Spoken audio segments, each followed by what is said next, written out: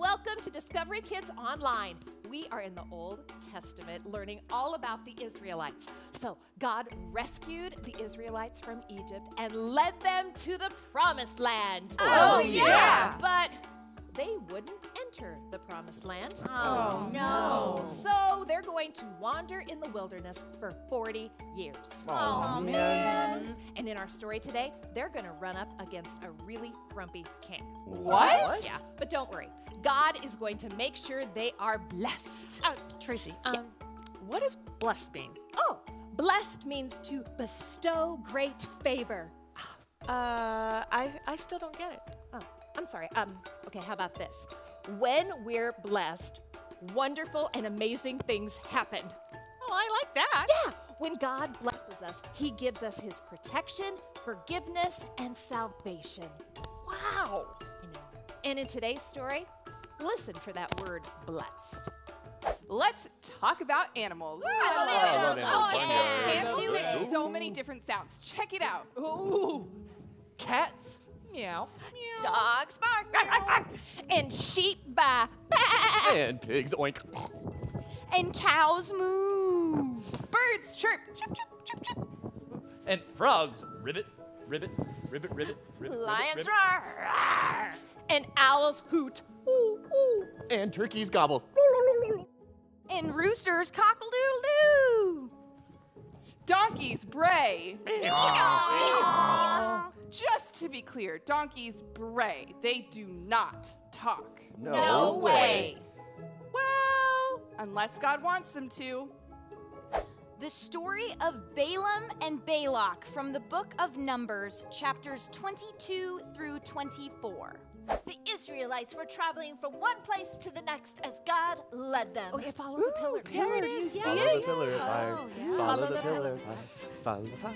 One day they were traveling through the land of Moab, but this made the king of Moab very nervous. I'm so nervous. This is King Balak of Moab. Have you seen all the Israelites? There's like millions of them, and they're camped right beside of my kingdom. True. Oh, and there's so many. They're going to eat up everything in sight. Oh, I could go to war. No, I can't go to war. There's so many of them. I will for sure lose. So King Balak didn't want that huge group of Israelites in his land, so he decided to do something about it. I've got an idea. King Balak sent a message to a fortune teller named Balaam. Now, Balaam, he would tell people their futures. He would even bless or curse someone if you paid him enough money. He was known as the prophet for a profit. Oh, curses and diseases for any reasons, pimple backaches and diseases. I got the cursings and the blessings just for you. And today only, Tuesdays, BOGO. Buy one, get one, 100% of the price for 100% satisfaction guarantee.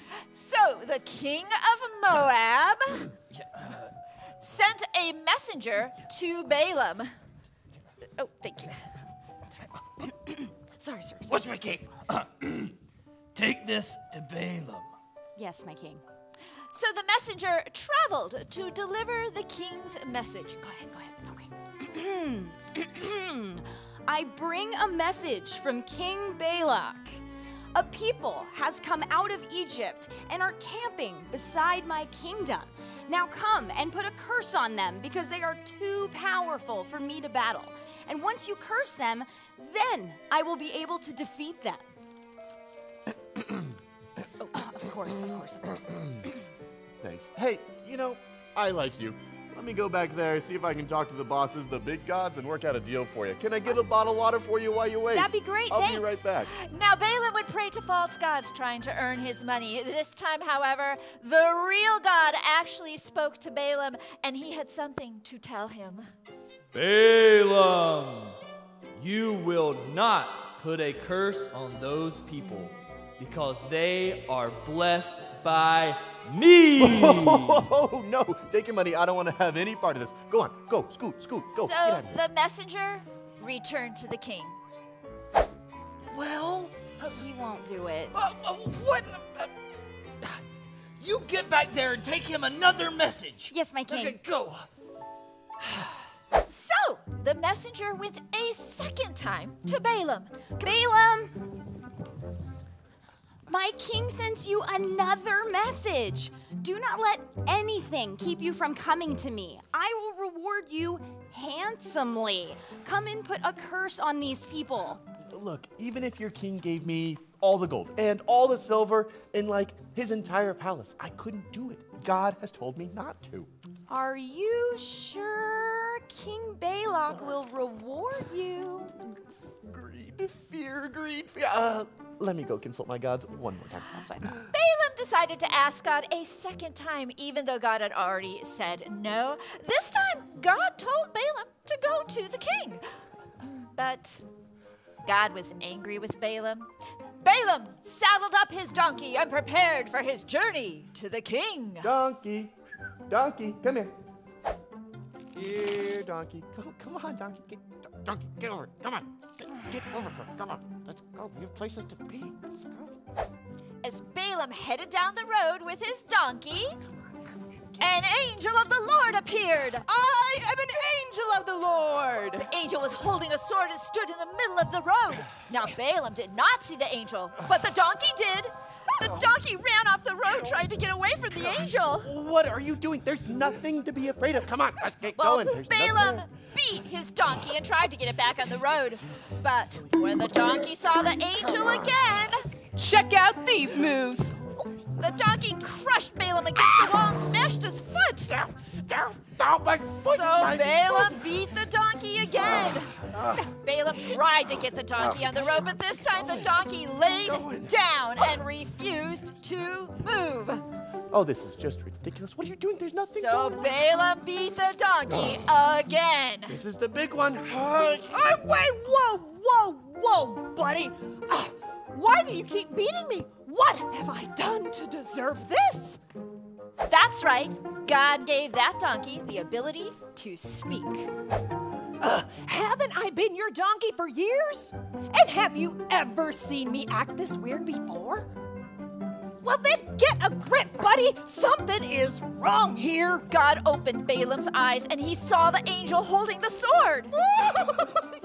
I am an angel of the Lord. See, I told you. And the angel said to Balaam, It's a good thing your donkey sawed me and pulled away, or you would be dead by now. You are so lucky you have me. I'm sorry. I'm so sorry. Please forgive me. I'll go home right now. That whole King of Moab thing, we can just forget about it, all of it, please. Go and see the king, but you will say exactly what I tell you to say. Got it, buddy? Oh, absolutely. I promise. Cross my heart. Finally, Balaam reached the king.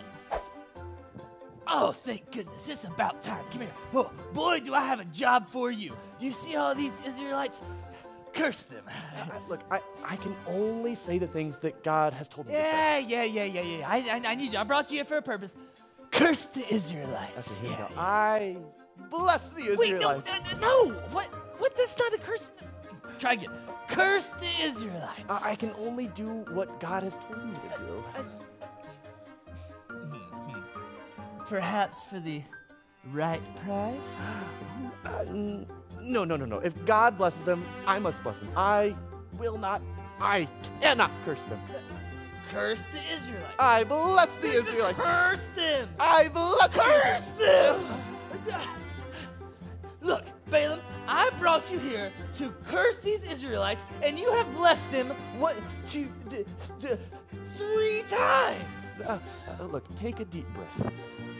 Well, look, if you're not going to curse them, just don't say anything at all. Balaam, go home. Oh! But then, Balaam had a message from King Balak straight from God about the future. I see him, but he's not near. I perceive him, but not yet. A star will come from Jacob. A scepter will arise from Israel. I have no idea what you're talking about. Balaam was talking about Jesus. A star will come from Jacob. Yes, he saw the future when Jesus would be born. Exactly. Good help is so hard to find. Maybe I can just order a curse off of Amazon? Prime only. Come on. After after Balaam said these things, he went home. Oh, God, thank goodness. Bye-bye. Bye. The end. In today's story, Balaam got a glimpse of the future. A star will come from Jacob's family. A scepter will come from Israel. Now, a scepter. Who can tell me what a scepter Oh, is? I totally know. Pick me. Oh, call on me, please. Okay, Tessa. A scepter is something a king holds. That's exactly right. And one day, Jesus will come back. And when he does, Oh, every knee will bow. Every tongue confess. That Jesus Christ is Lord. that's exactly right. Now, take a minute and answer this question.